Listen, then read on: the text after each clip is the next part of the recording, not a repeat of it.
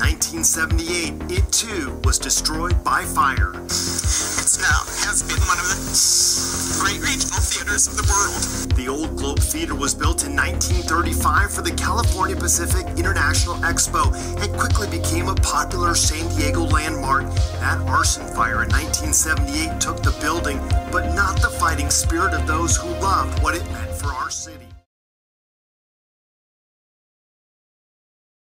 World War I was in 1914. This exposition was in 1915. People were not concentrating on the narrative and all of its lies. And even if they were, how were they going to tell thousands of people about it? It just wasn't possible. So what happened to this building? Well, the people of San Diego were at a crossroads. They were in a bind with what to do with such a pathetic, temporary building, because we're always told that these buildings were just temporary, right?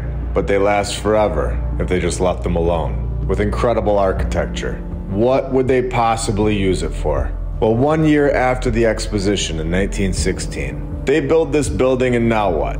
The military needed the space, so the building got to stick around, where they used it as a barracks and a post office. And what do you know? This building was also damaged. The money was, of course, not enough to fix it, so it continued to deteriorate. I wonder what a lot of these wars are actually used for. They wouldn't be an operation to destroy the old world, would they? Remember when we were told that they stopped allowing the public into the California Tower in 1935? Well, the mainstream history just can't put their finger on why the Farm Bureau discontinued the use of Balboa Park for its county fair in 1931, just 4 years before the public was no longer allowed to go inside these buildings. Well, I would say that we know exactly why they didn't want to hold any county fairs here anymore at Balboa Park. And this wouldn't be an operation without a second exposition at the exact same location of Balboa Park. This one being held at the exact same year of 1935. It's incredible. Clearly they have found something major that went against their narrative, and they needed to run it back a second time. So in 1914, we get World War I. 1 year later, 1915, we get Balboa Park Exposition number 1. 1935, we get Balboa Park Exposition number 2. 1 year later, 1936, we get World War II, where they now have yet another name for this building. Building 212, used now by Red Cross, while the Navy yet again modified the interior. Are you still on the fence? Well, there wouldn't be another... No way. This is so clear at this point. The San Diego Aerospace Museum moved into the building, briefly, in September 1961, before transferring its exhibits across the street to the Electric Building in 1963, where they stayed until a fire in 1978 destroyed the building. Now, I have a lot to share, and I think we have a solid understanding at this point that the narrative surrounding Balboa Park has consistencies with what we have seen across the world.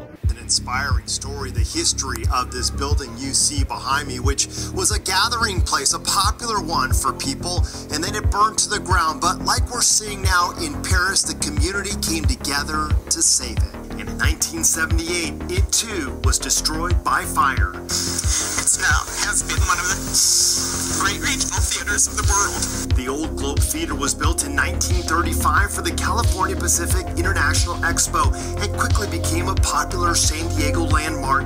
That arson fire in 1978 took the building, but not the fighting spirit of those who loved what it meant for our city. It's my home. And we'll build it again. Too many beautiful cities. I've seen those cities. They're so beautiful, and they, I don't know how you can ever rebuild them the way they were. It's not possible. I don't know how you can ever rebuild them the way they were. It's not possible. And we'll build it again. It's not possible. The narrative holds multiple fire stories. There are so many destroyed buildings within such a short time frame. The same years, basically. It is incredible when you know what to look for.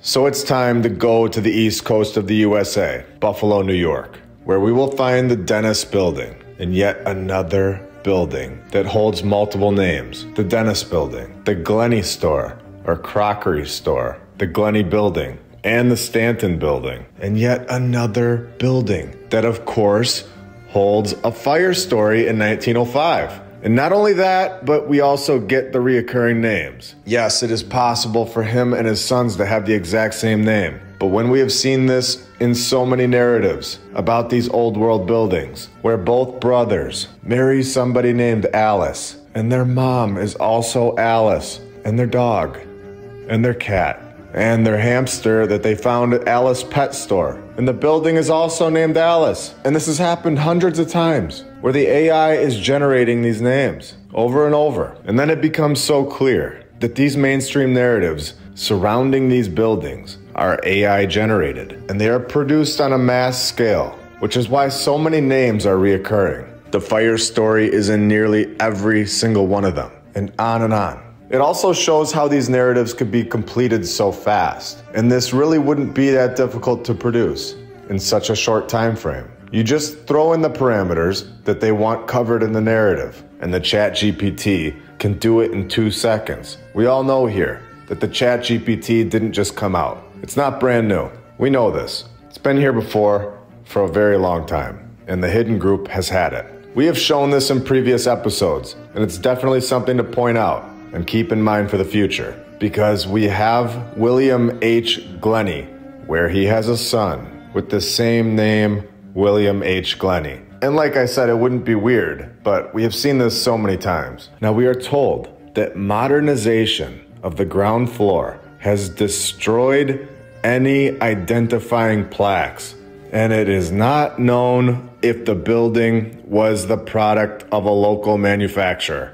So, right here in the narrative, they are admitting that they have no idea who built this place, and they are also admitting that our civilization had destroyed the plaques that once said who constructed the building. This is incredible. So we get a very detailed construction story here. Oh wait, no we don't. We also get a construction team that's been shaved off the side of the building, and a history that tells us that it was built in 1873. Does this mean 12 months and it's done? With 0 details? But we are supposed to just trust it, right?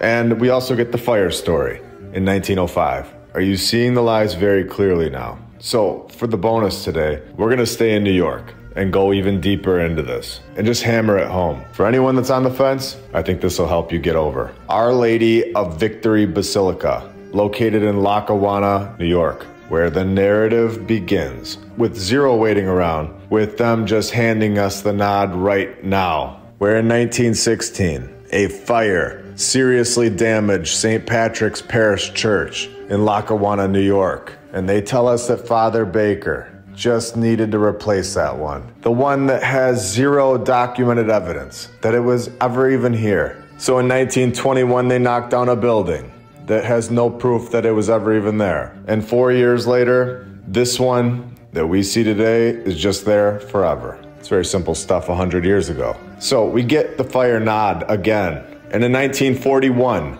we of course get another destruction story, where a violent lightning storm causes significant damage to the new building's Twin Towers. More Twin Tower stories in New York. So they had to destroy that part of the building and use the powerful lightning of 1941 as an excuse. But of course, after 1941, they never had to worry about the lightning ever again, which is normal and acceptable.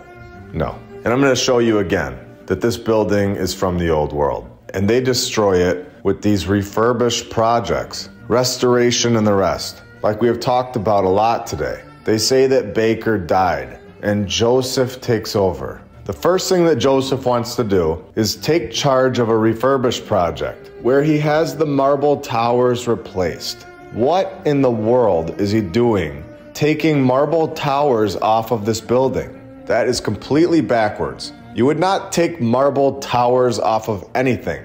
You would put marble towers on a building if you could. This is a clear operation to diminish the work of the old world and replace it with copper. And what do you know? The copper that he put on there turns green and needs to be replaced with a new one. I love asking this because it really proves the point that these buildings are from the old world and these narratives are ridiculous. But do any of our towns, anywhere in the world, have any upcoming plans or ever in your life have they ever had any plans to knock one of these out or anything close to it in just 4 years. My town did come close when they built a Dunkin' Donuts a few years ago. And let me tell you, it was a Dunkin' Donuts built by the gods of the 21st century. It is perfect.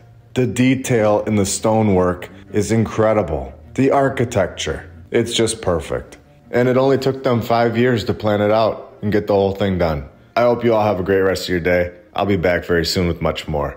See ya.